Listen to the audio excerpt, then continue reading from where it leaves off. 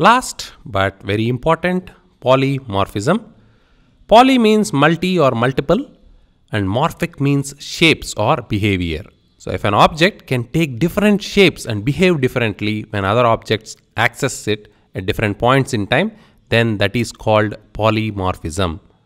In the world of Java, when you use function overloading and function overriding later on, you will see polymorphism in action.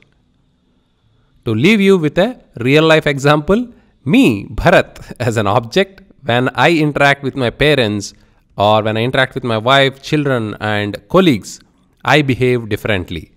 So the same object can output different behavior. When I talk to my parents, I have more respect. And when I talk to my wife, love dominates.